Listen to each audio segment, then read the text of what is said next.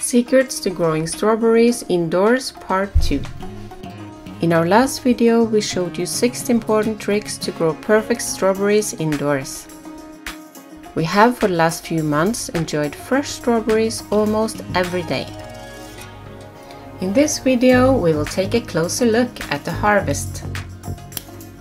We tried to keep track of everything we harvested to see how much we could get out of 10 plants. We will also talk some more about plant care.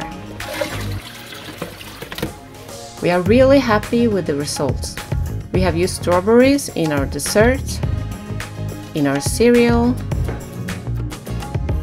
and on bread for many weeks. As you might remember, we ended our last episode with a kind of a crisis on day 98. pH had suddenly fallen to around 4. Usually when the pH gets low, it's because the plants drink more water than they use nutrients, so the nutrients gets more concentrated. This was not the case here, since the EC was still at 1.1. However, note that the water temperature is 24 degrees Celsius. We suspected the hot water and lack of oxygen may have caused a bit of root rot. It can get very hot in the kitchen during summer. This will heat the water, and hot water cannot contain as much oxygen. First thing we did was to turn on air condition, which was good for both the plants and humans. Next thing was to change the water in the reservoir.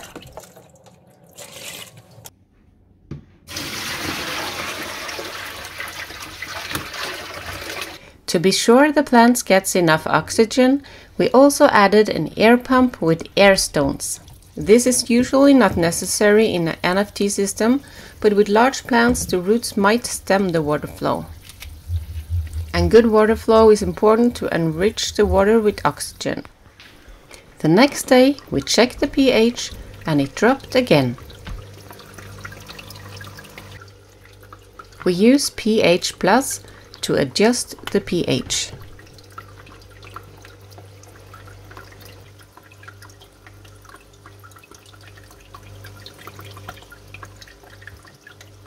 We measure again to check that it's okay. For the next few weeks we measure and adjusted pH regularly until eventually the pH stabilized. This whole situation could probably have been avoided if we kept lower night temperatures. Luckily the plants don't seem to be affected yet. The plants are really starting to put out a lot of flowers now. And large strawberries are starting to form.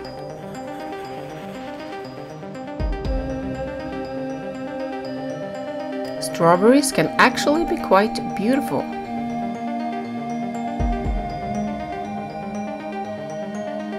The first strawberries are starting to ripen and we are looking forward to harvest. On day 116 we have our first ripe berry. It looks very big and juicy. Almost 30 grams.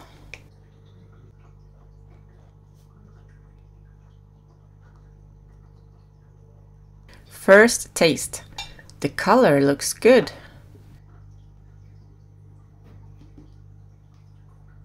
It tastes very good, but it should have been even sweeter. It's a bit tangy.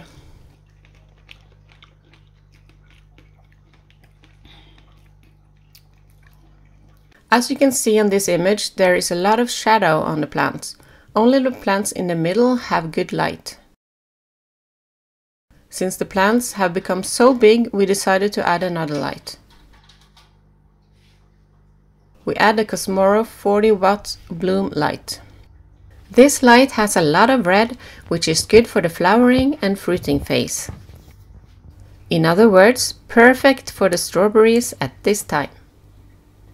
The light has 3 rows, 1 row with cold white LEDs, 1 with warm white, and a full row dedicated to red LEDs. Hopefully, more light will make the berries even sweeter.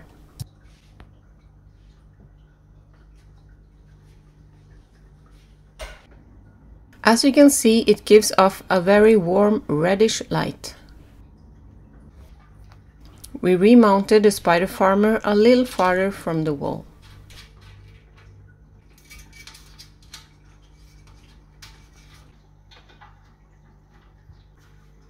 This looks much better.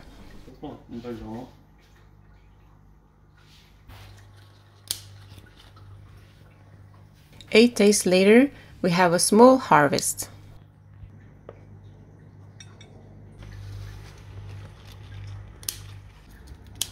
Just enough to put on our bread.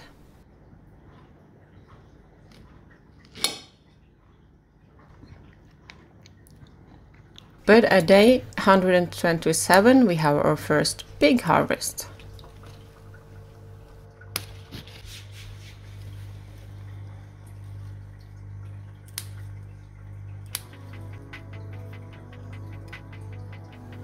This time we have enough for dessert.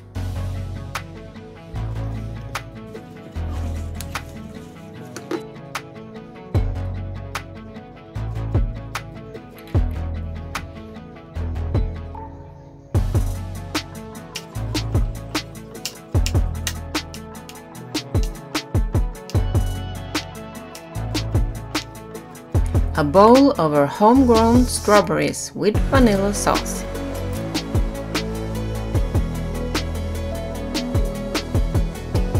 In the weeks to come, we harvest many times. This harvest was 198 grams.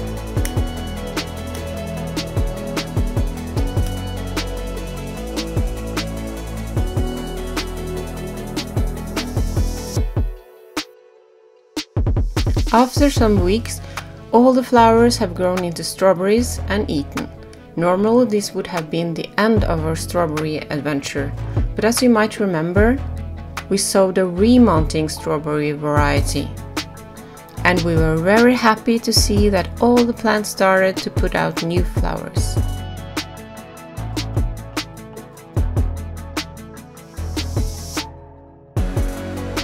We are now back to the same amount of fruit as 6 weeks ago. In this fruiting phase, we are aware that the plants drink a lot of water without using more nutrients. This often leads to high concentration of nutrients and low pH. So in the fruiting phase, we often add just water without nutrients. This will decrease EC and increase pH back to normal levels.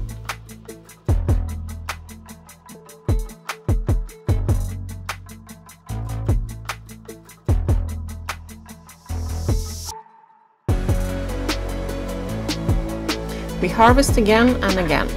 We keep track of the harvest in our log.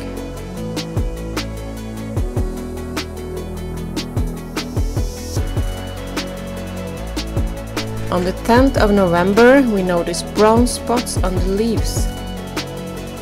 The flowers are also drying up.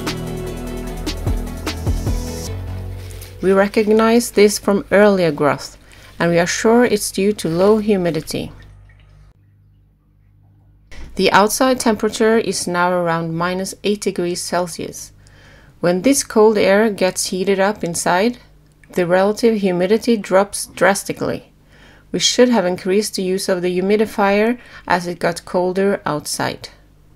But at this point we had become a bit lazy and wanted to start a new project. We think that we could have gotten even more fruits out of the plants if we had increased the use of the humidifier. So after 231 days we decided to end the project.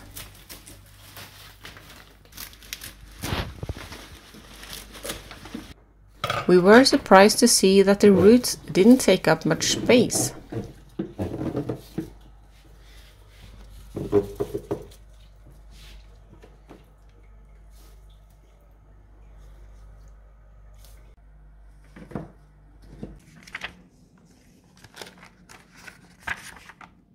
We summarize the total edible yield.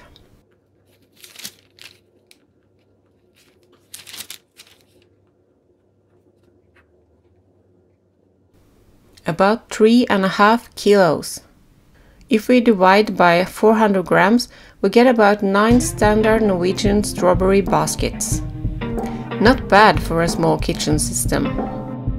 To sum it up, remember the most important things: plenty of light, the right humidity, cooler night temperatures, and don't overdo the nutrients. I hope you liked our video and that we inspired somebody to try the same. Remember to like and subscribe.